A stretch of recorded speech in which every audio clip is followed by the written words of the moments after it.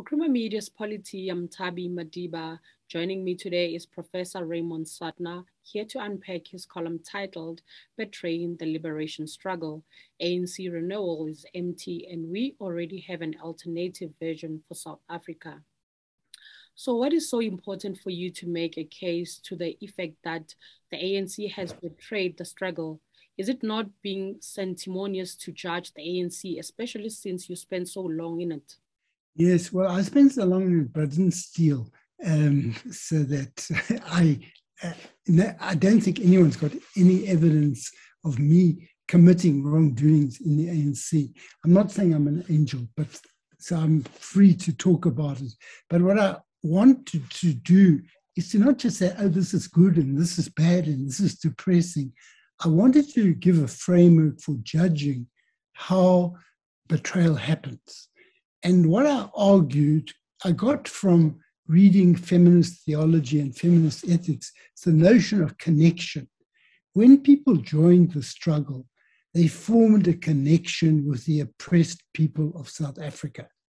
In the case of Black people, they were already connected to the oppressed people because they came from there. And many people got involved because they saw policemen humiliating their father, asking him for a pass. I remember one person I interviewed, he said to me, I always thought my father was the biggest person in the world. And then when I saw a policeman do it, I saw there was something higher than him. And when they joined the struggle, it wasn't the same as for whites who had to link up with something with an oppressed without being oppressed themselves. But they had to keep in their consciousness that link they had to their mothers, brothers, sisters, and other people from the oppressed communities.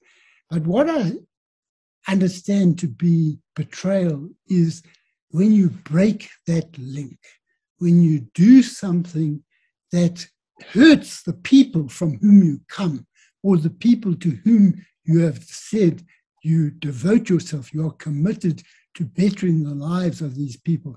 Now, when you steal from them, when you divert funds for Nkandla, when you kill them, then all these things are examples of betrayal. You're doing something that undermines the well-being of those people, and that constitutes a betrayal. It's not just something like if you believe in Marxism and you decide that instead you will believe in some form of existentialism alone. It's not a philosophical thing.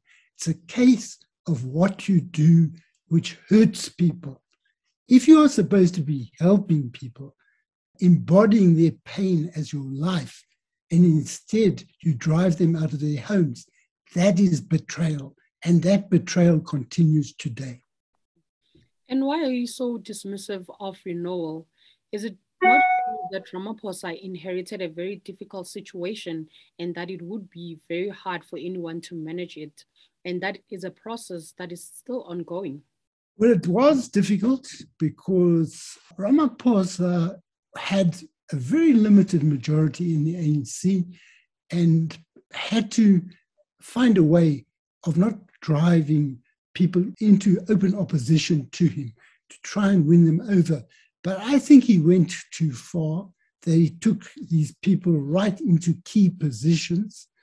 And that was, in my opinion, more conciliatory than was necessary. But it's continued. And it's not just the Zuma people who are practicing wrongdoing. It's also some of the people from the Ramaphosa camp who've been named or alleged to have committed corrupt acts and other things. And there's no sign to me that it's getting any better. You also have the situation where the president doesn't seem to be in touch with the feelings of the poor. He, for example, is continually displaying his wealth. Now, in a country of people who are starving, I think it's important that you are sensitive to the optics, what it looks like to display wealth as he does. And also he goes to Soweto during the election campaign. I think it was Orlando, and they didn't have power. And he said, I'll fix it up. So he fixes up electricity in one part of Soweto. And what about the rest of Soweto? What about the rest of the country? I don't think there's a sense of compassion for the poor. And that, I think, is very serious and an indication that there's not a real commitment to renewal. And lastly, Raymond, you speak of there being an alternative vision, and that is the Constitution. So how can it be an alternative if it's already there? A friend of mine was saying to me, I must work on this concept of the unifying vision. What is a unifying vision for South Africa? And then I thought, we've already got a unifying vision. It's the Constitution. But the problem is that the Constitution is being bypassed, or it's being undermined, or it's being defied.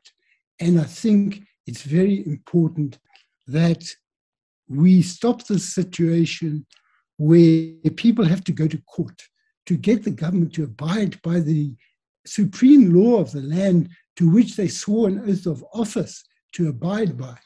And that is why I said that the Constitution is the alternative to the present, but it has to be restored to its place of respect, which it has not been adequately given.